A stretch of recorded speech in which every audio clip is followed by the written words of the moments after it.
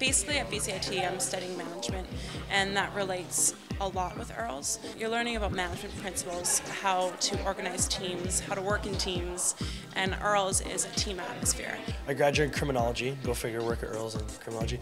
Originally, when I started working in the restaurant industry, it was just to make money. Now I'm actually kind of thinking of a career. It's potentially a future for me. I don't think I ever would have considered being a chef before, but it's definitely opened up doors now. It's probably the best job you can have at this age. Like, you've got so much going on, but they're really understanding about your, time outside of work, and I think that it's probably the best job I will ever have. I'm still 18, so can't quite serve yet, but I'm hoping to serve in summer, and then maybe a shift lead sometime in the future, bartend, everything. Everything's possible here.